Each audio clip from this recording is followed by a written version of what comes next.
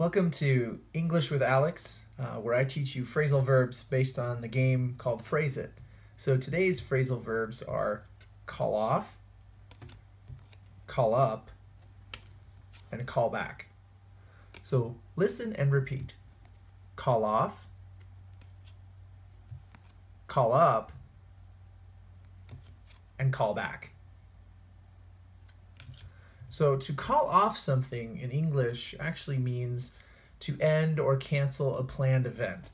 For example, we called off the soccer game because of the thunderstorm, or the meeting was called off because everyone couldn't attend. Another one for call back is to return a phone call. So if I get a phone call from the doctor, or a friend calls me and says, "Hey, can you call me back?" They leave a voicemail. What I would say is, okay, she needs to call her mom back. That's one example. Another sentence could be, did you call the office back to see if you got the job, if you were doing a job interview?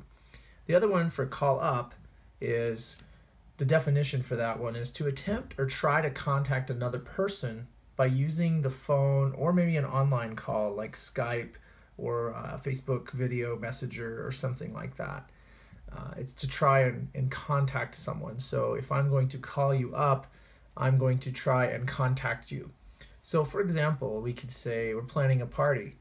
We could say, we called up our neighbors to schedule a party. I called up my best friend to catch up on life.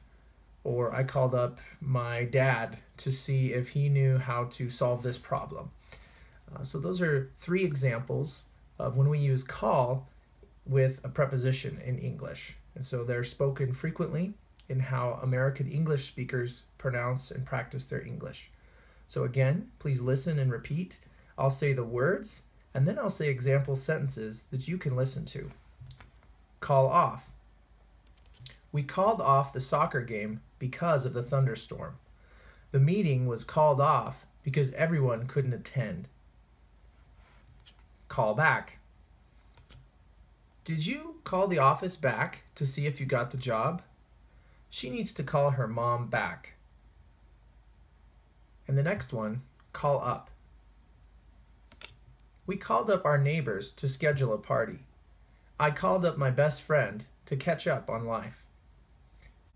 Thank you for listening. And if this video encouraged you, please click below for my Phrase It game as a resource for you to practice in your classroom or with your friends to practice English.